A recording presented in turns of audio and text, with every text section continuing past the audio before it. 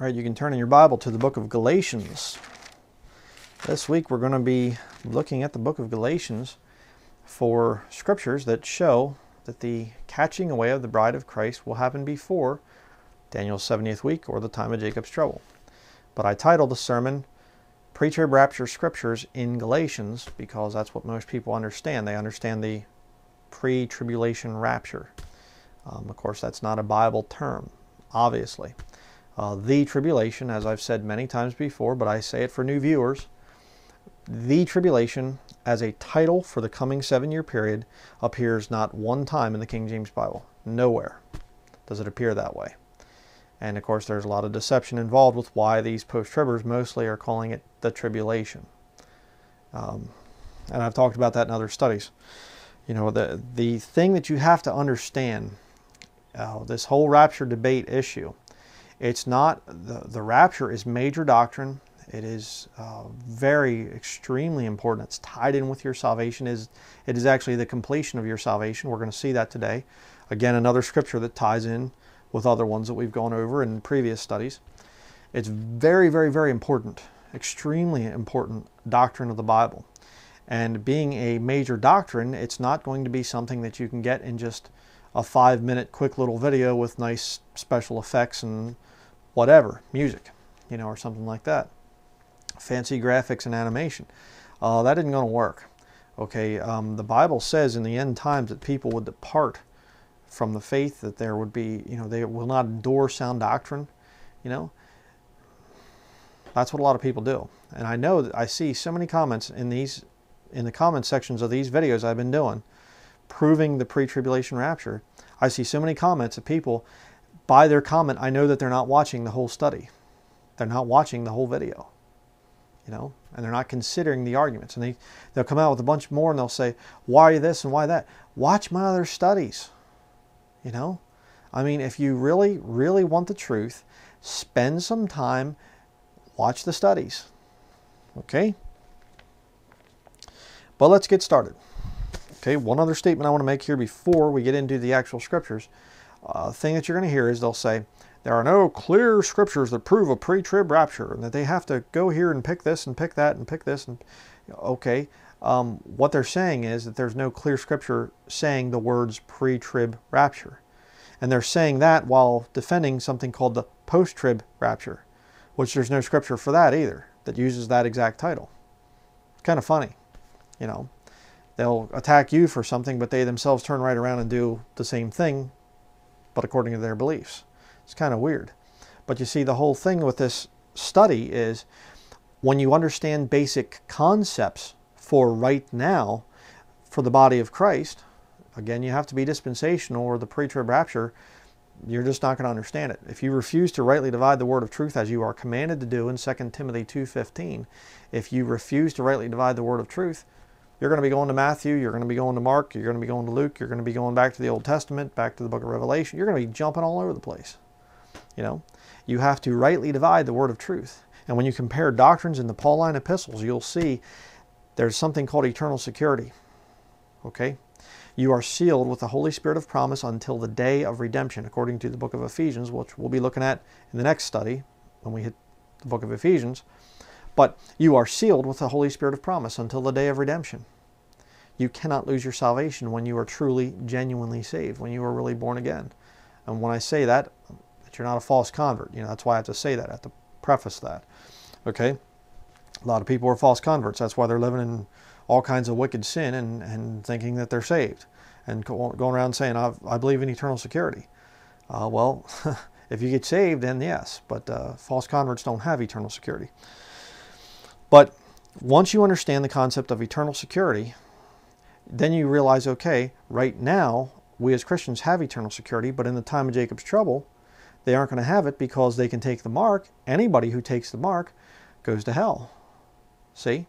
So whenever you see something in the Pauline epistles that lines up with eternal security, you know, okay, that's for me, but it's not for somebody that goes into the time of Jacob's trouble. See? Very basic. Very basic. Paul warns about certain things that can really mess you up, but he never once in the Pauline epistles, Paul never warns about, you know, written to us. I do believe Paul wrote Hebrews, let me say that. Paul never once warns any believer in Corinth or the Romans or Galatia or Ephesus or any of them. He never warns them about not taking the mark. He provides no future warning for anybody to not take the mark. You see? Again, comparing Scripture with Scripture. But now we're going to start out here, okay? Galatians chapter 1. We're going to see if there are some Scriptures that, again, point to the catching away of the bride of Christ before the time of Jacob's trouble.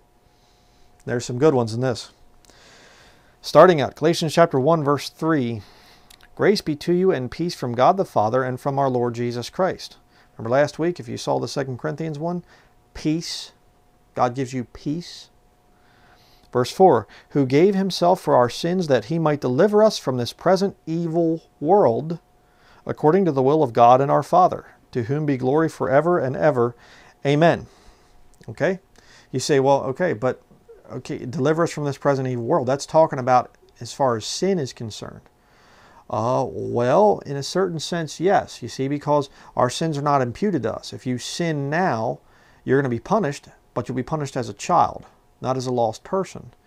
Okay, your sin is not put on your record anymore because your sins were put on Jesus Christ when he died on the cross.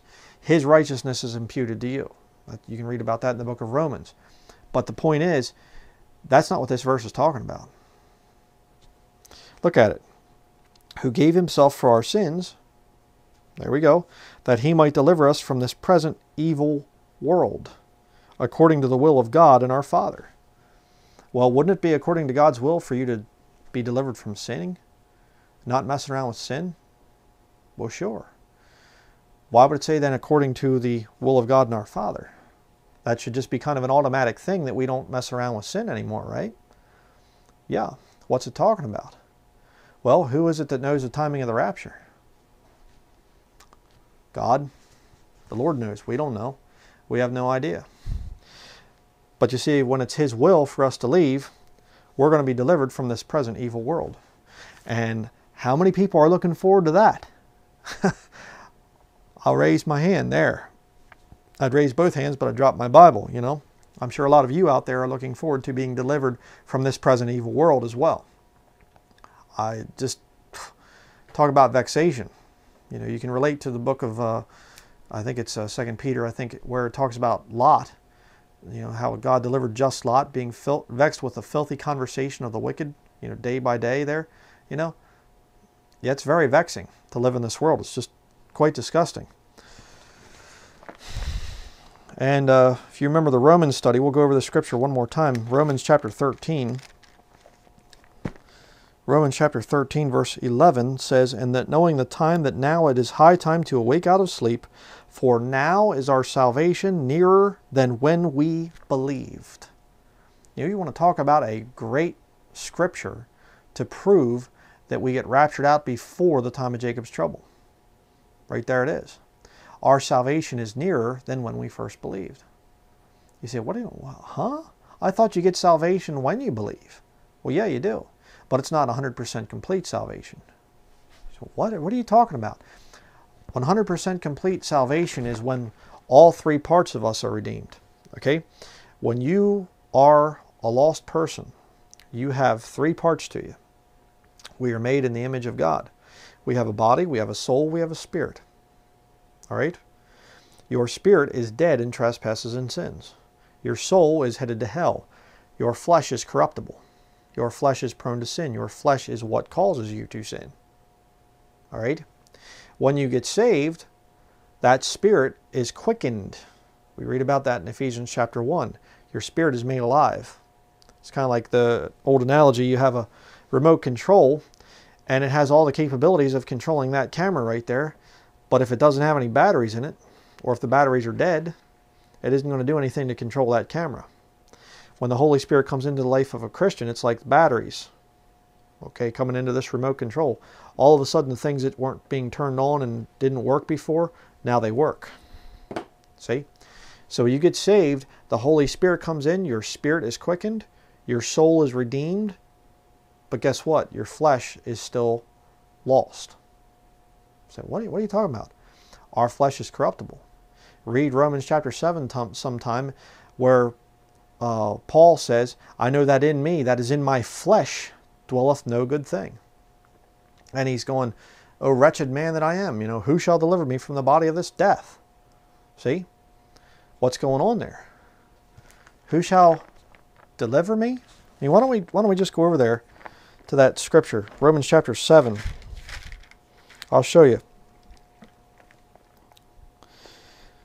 Romans chapter 7, verse 24.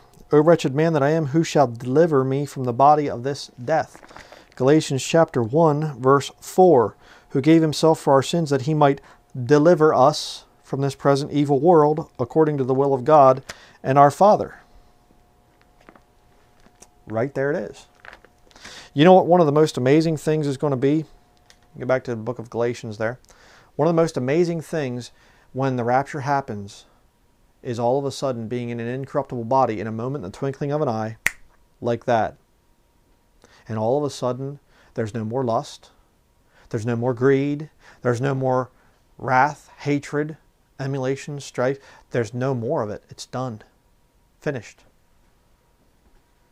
And we're going to get up there, and you're going to meet all the people that you've had contentions with, those that are truly saved. We're all going to get up there, and there ain't going to be any, yeah, brother, I'm glad you're here, but, I don't think I really want to fellowship with you because, I disagree with you on this subject and that, that's not going to be there. We're all going to be straightened out doctrinally. We will be delivered from this present evil world in our flesh. Our bodies are going to be incorruptible. We will have the mind of Christ. According to 1 Corinthians chapter 13 talks about that. We will know even as we are also known. So not only are we not going to feel pain anymore, we're not going to be tempted to sin. Oh boy. Wouldn't that be nice? Yes, it certainly will be.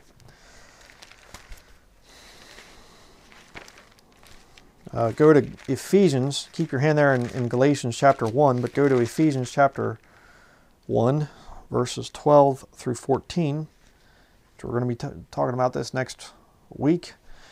Ephesians 1, verse 12 through 14, that we should be to the praise of his glory who first trusted in Christ, in whom ye also trusted, after that ye heard the word of truth, the gospel of your salvation, in whom also after that ye believed, ye were sealed with that Holy Spirit of promise, which is the earnest of our inheritance, until the redemption of the purchased possession, unto the praise of his glory. That is when we will be delivered from this present evil world. When we're caught up. Yeah, it's going to be a good time. Next, we're going to jump down to verse 6 through 9. Galatians chapter 1, verses 6 through 9. I marvel that ye are so soon removed from him that called you into the grace of Christ unto another gospel, which is not another, but there be some that trouble you, and would pervert the gospel of Christ. But though we or an angel from heaven preach any other gospel unto you than that which we have preached unto you, let him be accursed. As we said before, so say I now again, if any man preach any other gospel unto you than that ye have received, let him be accursed. Okay? So, Paul's saying, hey, this is the gospel. Here, we have preached this gospel. Don't let anybody else preach it, unless it's, though we or an angel preaches it. Is there a time when an angel preaches a gospel? Yes. Turn in your Bible to Revelation chapter 14.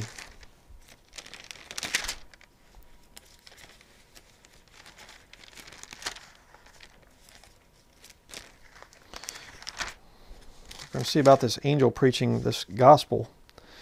Revelation 14, verse 6. Read down to verse 12. It says here, And I saw another angel fly in the midst of heaven, having the everlasting gospel, to preach unto them that dwell on the earth, and to every nation and kindred and tongue and people. God's such a racist, looking at the different people there, and everything. Making distinction between peoples. Oh, so terrible. Verse 7, saying with a loud voice, Fear God and give glory to him, for the hour of his judgment is come, and worship him that made heaven and earth and the sea and the fountains of waters. Okay, there's a new thing here going on where you have to fear God on a level that we don't know anything about here in the church age. This time period, the time of Jacob's trouble, there's a brand new system there. There is still faith in Jesus, that's true. But now there's a new thing where if you take the mark, you go to hell. And there's all these post-tribbers, they cannot handle, this is the main thing, they cannot handle this. They'll try to come up with something. Steven Anderson came up with this thing of the Antichrist is going to have brain scanners, and Christians will come in to take the mark, and he'll go, "Oh, wait, it's a Christian. Cut their head off." They won't be allowed to take the mark. Now, why would the Antichrist do a thing like that? I mean, wouldn't that be awfully stupid? You cut the Christian's head off, they die as a martyr, they get rewarded. Duh. I mean, the Antichrist can read the Bible. He knows what the Bible says. But if a Christian comes in, the Antichrist sees him coming in, and he brain scans them, and he goes, "Wait, it's a Christian. Let them take the mark, man. They'll go to hell." Let's keep reading. Let's see about this. Verse 8. And there followed another angel, saying, Babylon is fallen, that great city, because she made all nations drink of the wine of the wrath of her fornication. And the third angel followed them, saying with a loud voice, If any man worship the beast and his image, and receive his mark in his forehead or in his hand, the same shall drink of the wine of the wrath of God, which is poured out without mixture into the cup of his indignation, and he shall be tormented with fire and brimstone in the presence of the holy angels and in the presence of the Lamb. And the smoke of their torment ascendeth up forever and ever, and they have no rest day nor night, who worship the beast and his image, and whosoever receiveth the mark of his name. Notice in verse 9 it says, if any man. I've talked about this many times, but some people just don't get it through the old thick skull there. Okay? It's if any man. Not, well, a Christian that takes it, maybe they could get... No, it says any man that takes it gets God's wrath. And by the way, that wrath starts when the mark is given at the beginning of the time of Jacob's trouble. So don't fall for that either. I'm post-trib, pre-wrath. Nonsense. The wrath of God's all through the thing. All right. I mean, God, brings the nations together. You read about it back in the book of Zephaniah. He brings them together to pour out his fierce indignation upon them. What do you think that is? It's wrath. So don't fall for that lie either. It's another post-trib heretic little lie that they come out with. But you see it there. You take that mark. If anybody takes the mark, they go to hell. And you say, yeah, but you see, there's three different things there. If any man worship the beast and his image and receive his mark. See, that's three different things. So maybe you could do 2 out of 3 and still get away with it, or maybe a third of it. Or nonsense, okay? It's all going to be, all 3 of those things are going to happen at the same time, all right? You're probably going to go into the pharmacy or wherever they're going to be implementing the mark of the beast thing. You go there for flu shots now, so why not? But maybe military checkpoint, or I don't know, wherever it's going to be. And you're going to go in there and you're going to get your implantable microchip in your right hand or in your forehead, maybe a visible mark also upon the forehead at some kind of tattoo or QR code or some kind of deal. Not really sure at this point. They're coming up with so many different technologies. Anything could be it. But we're not going to see it, by the way, as Christians. We'll be out of here before the Antichrist is even revealed. See my other studies if you want the proof.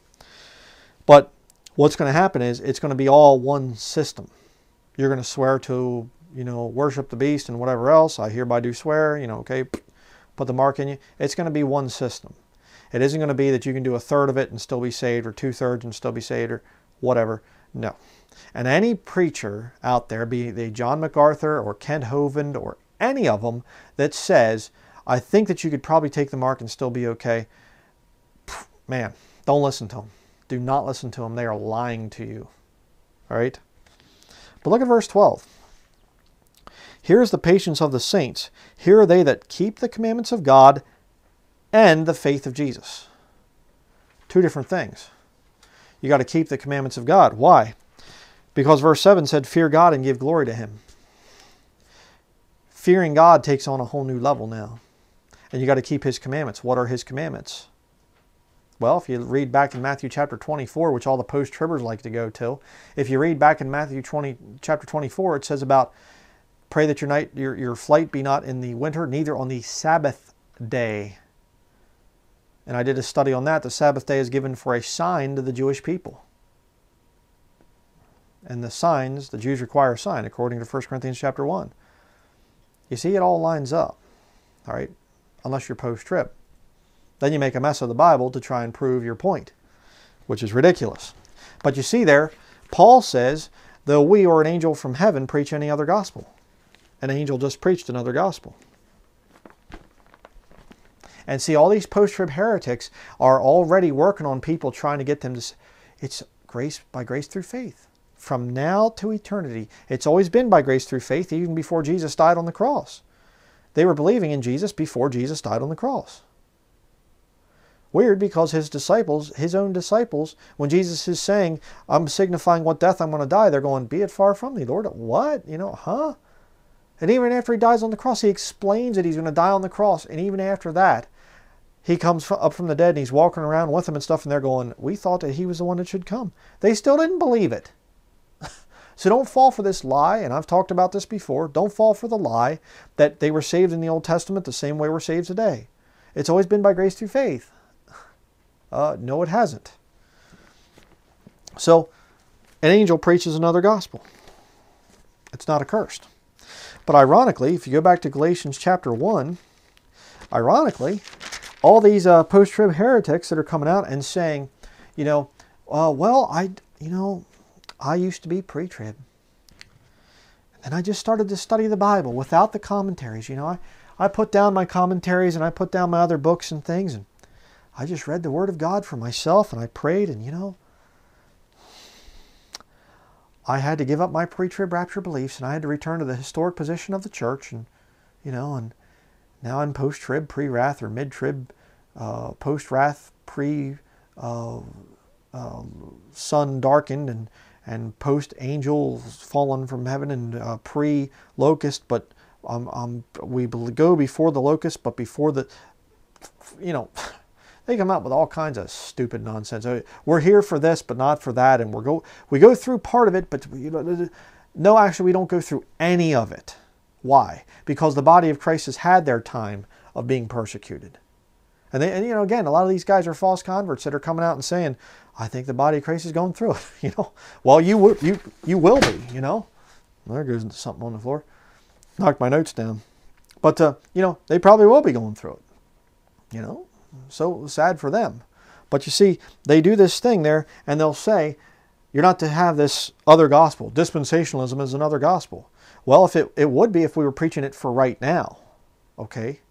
But what is going on here, Paul is saying, hey, if anybody's preaching another gospel right now, the we or an angel preaches it, Paul says, I'm not changing it, but there will come an angel someday. He's prophesying what happens in the future. Yeah, an angel does preach it, and it is a different gospel, slightly different than what we have. Right? It's still believing in Jesus. It's still faith in the blood of Jesus Christ. It's still that he died for your sins. That's true. But now you can't take the mark, which causes all kinds of contradictions between the Pauline epistles and what's going on in Revelation. Paul says, if any man provide not for his own, especially they for his own house, he hath denied the faith and is worse than an infidel. 1 Timothy chapter 5. But yet in the time of Jacob's trouble, book of Revelation, Matthew 24, Mark 13, Luke 17 and 21, in that time, if you are providing for your own by taking the mark, you won't be able to buy or sell if you don't have it, you know. If you're doing that, you go to hell. How do you reconcile that stuff? You can't. That's called rightly dividing. It's not, I ignore this part of Scripture. No, it's called, I am rightly dividing it. These people, they don't understand that.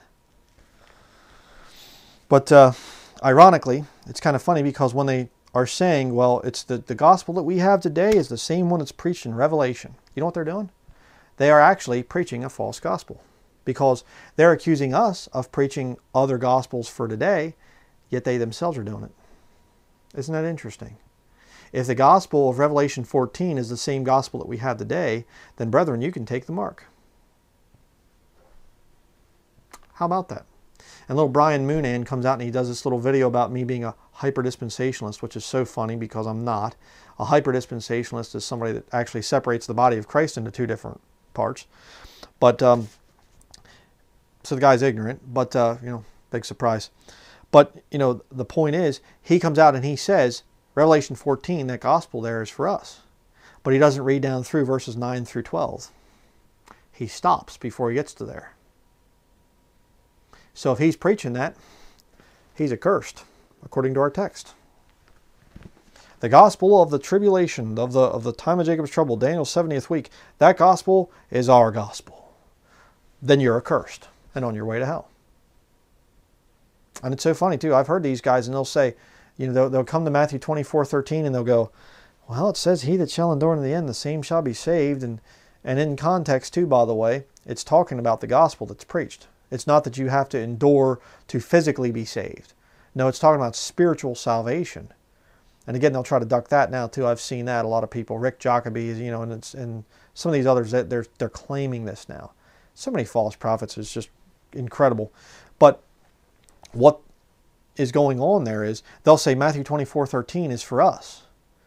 We're going to have to endure to the end to be saved. And, you know, Revelation 14, you know, that's our gospel too. They are literally cursing themselves. They are cursed. Be very careful who you're listening to. If they're non-dispensational, first of all, they need to be preaching out of the King James Bible. That gets rid of John MacArthur. If they're non-dispensational, that gets rid of Stephen Anderson, Ken Hovind, Brian Moonan, a whole bunch of them. If they're non-dispensational, don't listen to them. Mike Hoggard, another one. He's non-dispensational.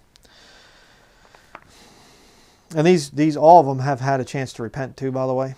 It's not that they're just ignorant and they don't know. They're openly rejecting dispensational teaching and saying, I will never be dispensational. I've had dealings with nearly all of them, guys. Galatians chapter 3, verses 1 through 3. We're going to see another scripture here. Galatians 3, 1 through 3. O foolish Galatians, who hath bewitched you, that ye should not obey the truth, before whose eyes Jesus Christ hath been evidently set forth crucified among you? This only would I learn of you. Received ye the Spirit by the works of the law, or by the hearing of faith? Are ye so foolish? Having begun in the Spirit, are ye now made perfect by the flesh? Is that true for us today? Yeah. You're not going to be made perfect by the flesh. Your flesh, you know, in terms of sanctification, yes, you do have to do things to clean up things with your flesh and try to fight against your desires to sin and things like that. But if you royally mess up, all that's going to happen to you, you're not going to lose your salvation. You're probably going to lose your life. You know, God's going to have to punish you. He's going to have to chastise you. That's going to be there. All right. But what's going on here? What about that in the time of Jacob's trouble? You begin in the Spirit, but guess what? Your flesh is going to be fighting mightily in that time period. Let me show you. Keep your hand there in Galatians chapter 3 and head back to Jeremiah chapter 30. I'll show you what I'm talking about here. You say, I don't understand what the, being made perfect by the flesh thing. Just bear with me for a minute here. Jeremiah chapter 30, verse 4. Start there. And these are the words that the Lord spake concerning Israel and concerning Judah. Any confusion who this is to? For thus saith the Lord, we have heard a voice of trembling, of fear and not of peace. And yet our study from last week in 2 Corinthians and our study here began out with God giving you peace. But they don't have peace for the time of Jacob's trouble. But look at verse 6. Ask ye now and see whether a man doth travail with child. Wherefore do I see every man with his hands on his loins as a woman in travail, and all faces are turned into paleness? Alas, for that day is great, so that none is like it. It is even the time of Jacob's trouble, but he shall be saved out of it. Go back to Galatians. So you have a man and he's going like this. And his face is pale. What's happening? He's starving. Why is he starving? Because he can't buy food. You can't buy food unless you take the mark of the beast. That's what's going on there. So your flesh is going to be involved in your salvation in the time of Jacob's trouble. You see? I'm not worried about having to go to the store right now and use a debit card or some other kind of a electronic form of payment or something like that to get food. I'm not going to lose my salvation for doing it. But you will in the time of Jacob's trouble. So you will begin in the Spirit. You have to have faith in Jesus Christ. If you remember Revelation chapter 14, verse 12, the faith of Jesus, and you keep the commandments. So they do begin in the Spirit, but they also have to be there with the flesh as well. It's going to be a real difficult thing. But let's continue. Galatians chapter 3, verse 28.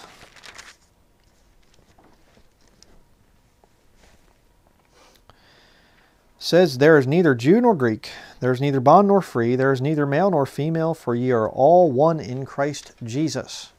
I've been over this thing many times, but I'm going to say it just another time here, again for new viewers, and that is, this is true for today. Okay? Right now, spiritually speaking, we're all one in Christ Jesus.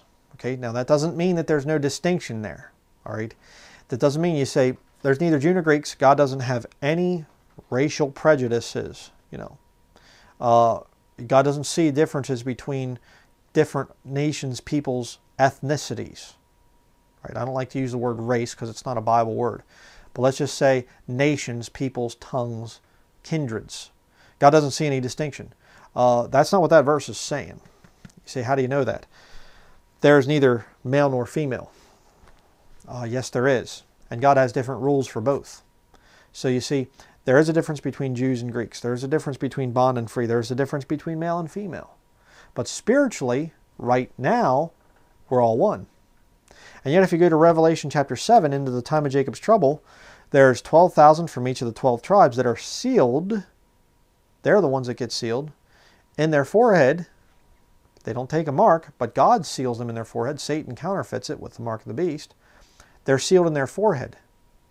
144,000 chosen Jews. And then there's a great multitude that gets saved after that in Revelation chapter 7, after it's described 12,000 from each of those 12 tribes. So they're not one in Christ Jesus in that time.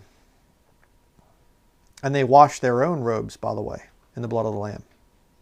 Why? They begin in the Spirit, but they're made perfect by the flesh. You see, it doesn't line up. You can't take Galatians and slap it down on a tribulation saint. You can't do it. The rules are different. Things don't work out. If you don't rightly divide the word of truth, you're going to make a mess of this stuff. And you're going to have to go to Greek to try and change the text of the King James Bible, or you're going to have to just try and lie your way through the thing. It doesn't work. Let's continue. Galatians chapter 4, verses 9 through 11. It says here, but now after that ye have known God, or rather are known of God, how turn ye again to the weak and beggarly elements, whereunto ye desire again to be in bondage? Ye observe days and months and times and years. I am afraid of you, lest I have bestowed upon you labor in vain. What was going on there in Galatia is these Christians were going back under Old Testament Judaism type of laws and things like that. And you say, well, what is this? How does this prove a pre-trib rapture? This doesn't make any sense. Well, again, compare it with people that are going to be in the time of Jacob's trouble. Will they be observing days and months and times and years? The Bible says, like I said earlier, that pray that your flight be not in the winter, neither on the Sabbath day. Yes, they are actually going to be observing the Sabbath days. So why would Paul write that for believers in the body of Christ if the body of Christ is going to go into the time and have to observe those days? Doesn't work. Again, it doesn't work. And do you think that they're not going to be observing their months, times, and years? Yeah, I think that they're going to be very interested in how many years they have to go yet. Oh yeah, just a little bit. Definitely. But we don't have to worry about that. You see? Paul's saying, I'm afraid of you, lest I have bestowed upon you labor in vain. Don't waste your time, Christian. Don't waste your time trying to set dates and, wait a second.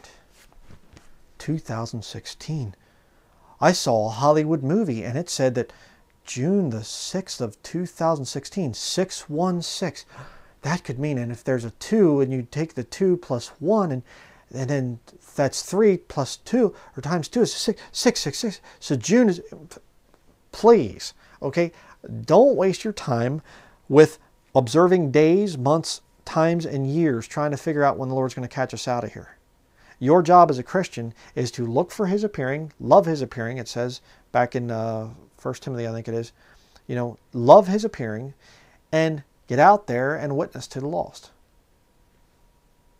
Okay? We are ministers of reconciliation, ambassadors of the gospel. That's what we're supposed to do. We're not supposed to be going, okay, what day, month, time, and year? I think that this is going to be the year.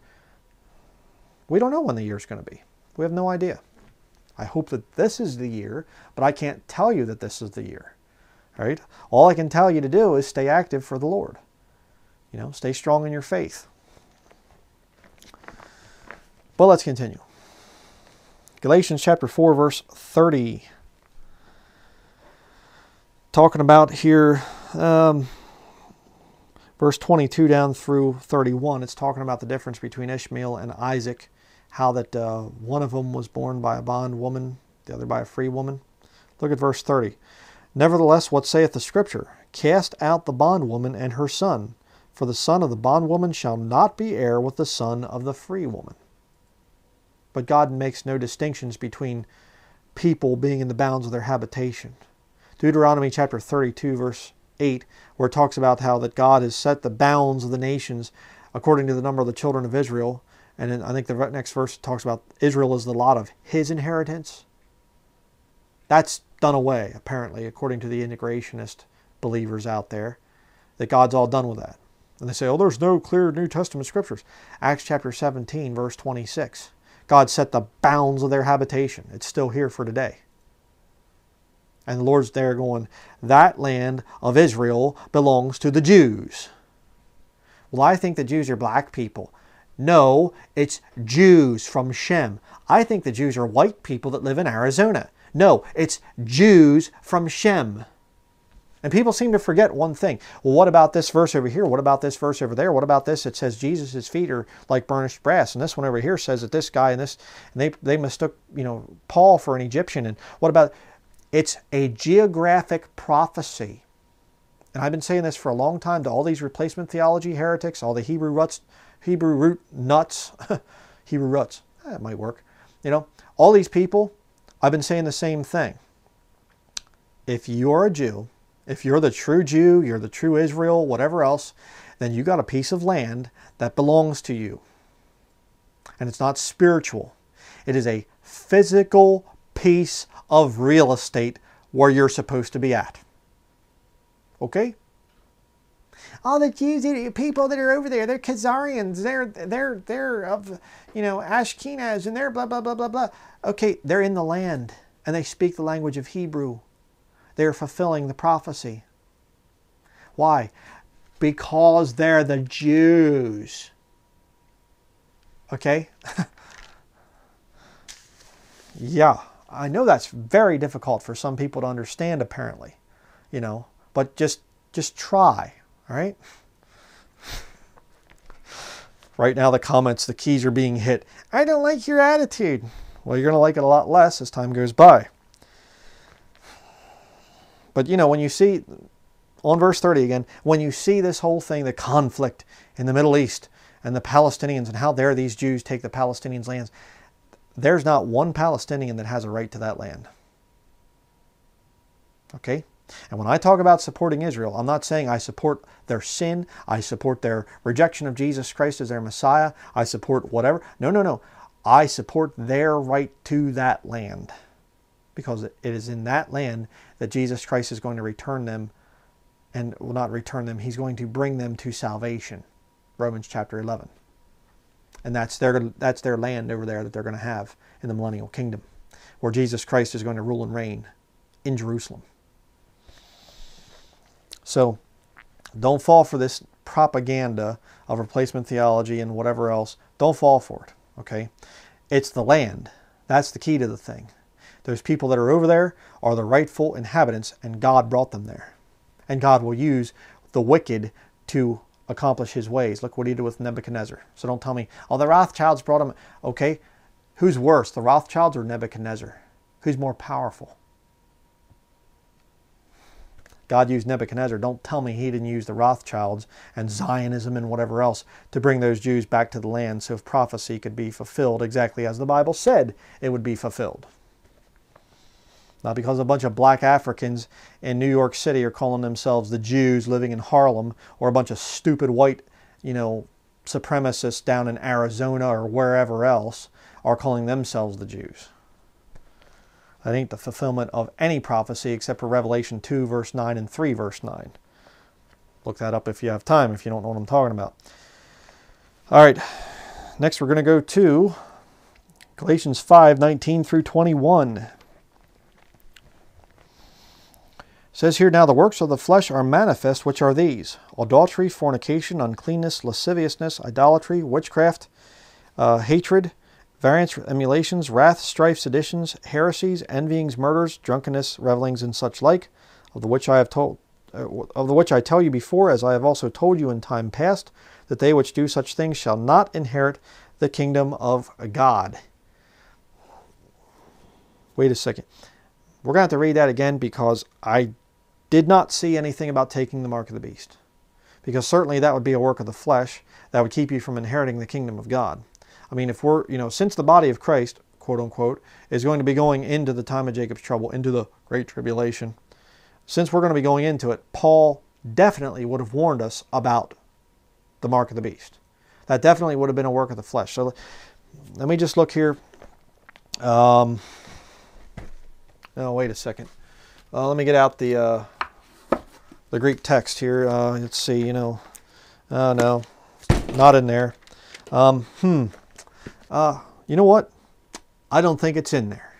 You know why? Because the body of Christ isn't going into the time of Jacob's trouble, and we don't have to worry about taking the mark of the beast.